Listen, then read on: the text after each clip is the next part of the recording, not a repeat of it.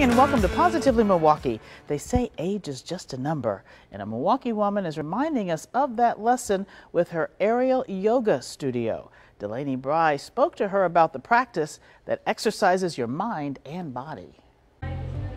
If these exercises look like something from a circus show, you wouldn't be far off. Therese Bailey says that's where aerial yoga got its start. It's evolved into the fitness or exercise category. It's a unique workout, but Therese says her students at Zen Zen Yoga Arts get a lot out of it. Fun, fun, self-discovery, challenge. It takes some time and definitely practice, but Therese says her students develop a lot of strength. And then all of a sudden you start noticing, I'm actually doing pull-ups. I'm pulling my weight off the floor. And it may take a few times before you start to recognize that, but it does happen. She says people learning aerial yoga surprise themselves all the time.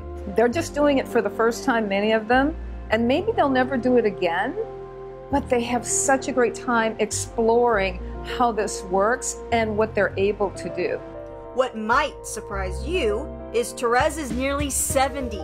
They can't believe it, and it's likely that they are not seeing people who have explored their gifts the way that I've explored my natural gift. Therese says if she's special, it's because she worked extremely hard.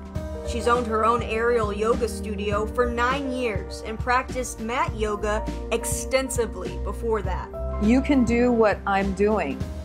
All you have to do is keep doing it, keep practicing, consistency, wanting, willing, opening yourself to the possibility. Therese admits aerial yoga isn't for everyone, but it's for more people than you might think. Go for the challenge. And maybe the experience will help you discover what your true gifts are. It doesn't have to be this. This could be the catalyst. This could be the thing that says, wow, if I can do that, I wonder what else I can do. Can you believe almost 70? Now, Therese says no matter what your goal, challenge yourself, take time to notice your progress, and let's hope we're all as successful as Therese.